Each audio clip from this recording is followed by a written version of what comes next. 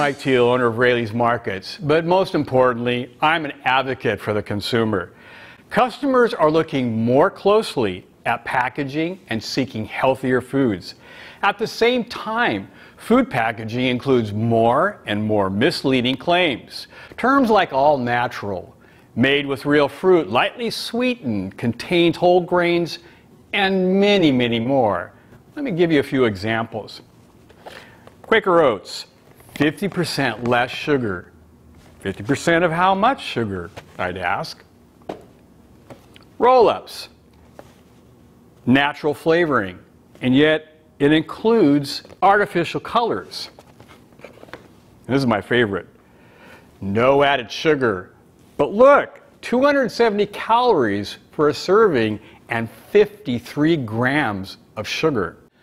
These claims do not have to be verified or provide any scientific proof to back up their bold statements, which could be misleading.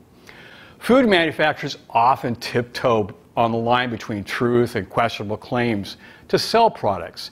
In my opinion, one of the worst offenders is the term all natural. Currently, the FDA regulatory process to define natural remains incomplete. This means that there is no definition for the term natural, allowing companies to make up their own definition based on their own personal interpretation. Food labeled natural may contain preservatives, high amounts of salt or sugar, including high fructose corn syrup. Products that claim to be made with real fruit may not even contain any fruit at all, or none of those pictured on the box. While companies must list the amount of the nutrients contained in the product, such as fat and cholesterol, they do not have to disclose the percentage of those ingredients, such as fruits and whole grains. Ingredients are important. Everything we consume impacts our body and our overall health. I believe it's the responsibility of the food industry to be transparent and forthcoming about the ingredients in their products. And at the same time, it's the responsibility of the consumer to know what they are consuming and how it will affect their body.